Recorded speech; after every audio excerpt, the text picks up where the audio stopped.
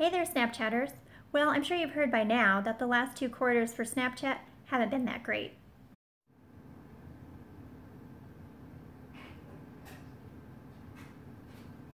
This particular blog article from last month even goes so far as to call Snap the new, stubborn, slow-growing Twitter. But who can blame them when Instagram Stories averages 200 million daily users, which is more daily users than the entire Snap app? But then 2 weeks later, this story came out.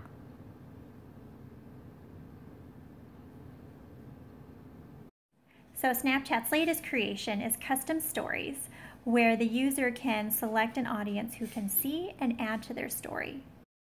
In addition, users can also add a geofence to their story based on their location.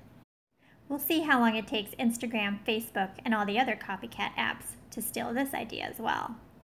So what do you think, Snapchatters? Are you going to stick with Snapchat or abandon ship? Snap us back and tell us what you think.